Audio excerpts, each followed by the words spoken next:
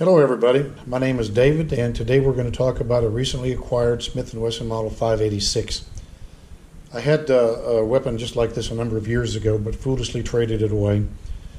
And like many of us, we suffer a little bit of heartburn when we have second thoughts about selling or trading a gun that we wish we hadn't. Beginning of the summer I began doing an online search and I finally found a 4-inch 586 that I was comfortable buying. This is a 1984 manufacture, pre-lock 586 no dash.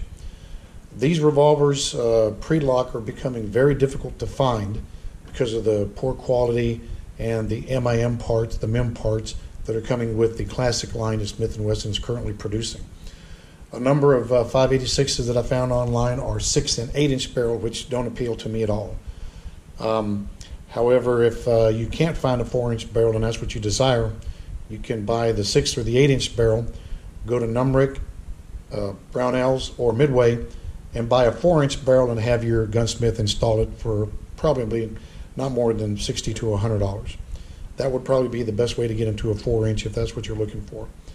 I really enjoy shooting this 586. The recoil is so much easier to control and acquire a new target than it is on my 45 ACP. I especially like the variety of ammunition that's available for 357 and a 38 special. This particular 586, I've decided to carry the Remington 158 grain semi-jacketed hollow point. This particular ammunition had been around for quite some time. Remington has rebranded and repackaged it, but it's the same ammunition that they've carried for a number of years. It's an old standard. This weapon is so easy to shoot, and I've decided to include it in my rotation of concealed carry, which includes the government model 45, the XDS and a 45, and this one here. For those of you who are big fans of the semi-automatic and don't think very much of revolvers, it probably wouldn't hurt to try one and give it a chance. You might find that you like it. I prefer the revolver over the 45, but I've got 2 or 3 of them that I'll keep. This particular weapon is not necessarily the easiest to conceal carry because of the size, but I found that when I wear a black t-shirt one size larger than I normally wear, it's very concealable and most people just have no idea that I'm carrying a weapon that big.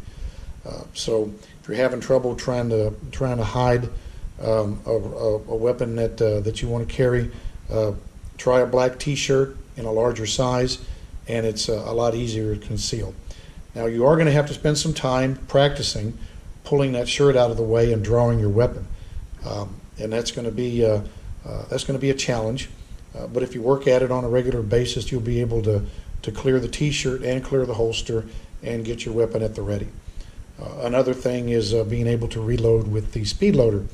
Not the easiest thing in the world to reload with a speed loader as it can be with a semi-automatic, but Mike Mikulik can fire 6 rounds, reload with a speed loader, and fire 6 more rounds, I think, in under 4 seconds. I don't ever expect to be as fast as he is, but I expect to be proficient enough to defend myself and reload if I have to. So this is my 586. I hope you enjoy the video. It's a short one today. If you have any questions or comments, please leave them below.